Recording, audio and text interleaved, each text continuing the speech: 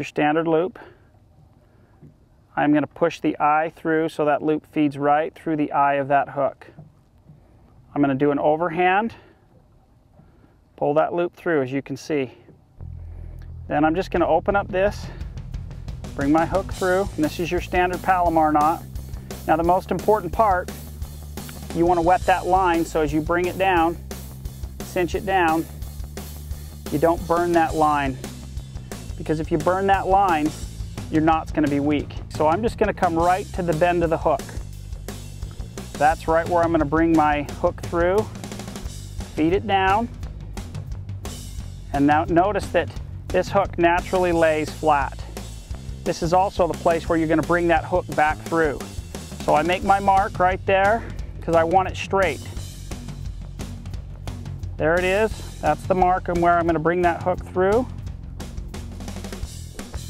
Skin hook it, and you notice that that lays perfectly flat.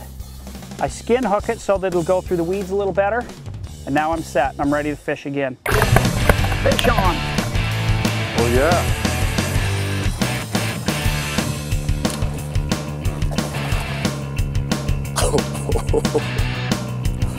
Oh my gosh, he's a pig! What a pig! There we go. Your little green, Greg. Yep. Grab a hold of that girl. Yep. Boom. Oh, look at that. Look at that beautiful hog football. What a beauty. Kind of cleaned her nostrils out a little. Yeah, that is an awesome fish. We'll just take and pop that back out. Take a look at that. She just absolutely inhaled. Let me show you this bait we're using. This is your Yamamoto Senko.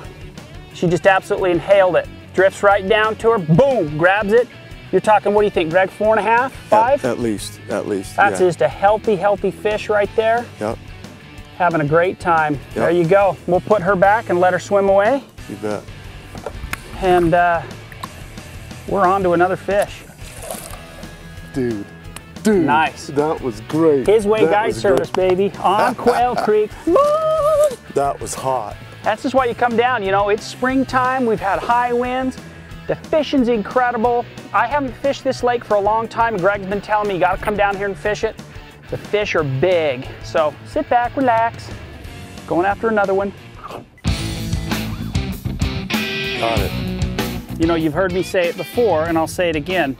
If you want to catch big bass, you gotta throw big baits. And this is one example of a medium-sized bait that these big bass will inhale. 8-inch Huddleston swim bait in rainbow trout pattern. This is your standard 8-inch Huddleston swim bait. You can see the size difference, but you know, these great big bass, they want to inhale a big meal. I mean, when we go to, you go to McDonald's, you don't get the kiddies meal, you double down with a couple great big Big Macs, large fry, large Coke. Well, this is what you're serving them up. The way that I'm fishing in most of the Huddleston swim baits is I'm positioning myself on the shore, casting out to deep water, letting it hit the bottom, and basically slow rolling it back or fishing it like a jig. And that's how I catch most of my fish up here out of Quail Creek. So you're fishing uphill? Yep, most of them. That's the way they were last. How's the bite? How do they usually take it? Do they crush it, inhale it? They take it like a jig. It's like a bluegill bite, just a real subtle hit. You just wind and boom, get them. Most of them are totally inhaled, all the way to the head. If you want to catch big bass, you try a Huddleston swim bait, cast it out, just like you heard Dennis say. Throw from the shore out to deep water, let it go to the bottom, nice, slow, steady retrieve. You don't need to work it. They'll come up behind, you'll feel that thump. You can buy 8-inch Huddleston swim baits at Sportsman's too. That's what we got them on. Lean back, set the hook, and you can send a picture to Huddleston of your next monster bass on one of their baits. Yeah, don't ever be intimidated by the size because 3-pounders will totally swallow that 8-inch like it's nothing. I'm hooked on Utah. I think this is where you were throwing on those fish. Yes, it is. Was right over here.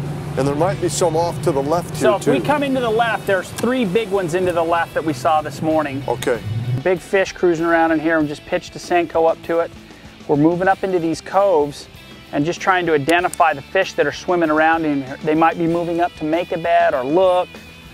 And all we're trying to do is identify those active cruising fish and go after them. Oh yeah. This almost feels naughty.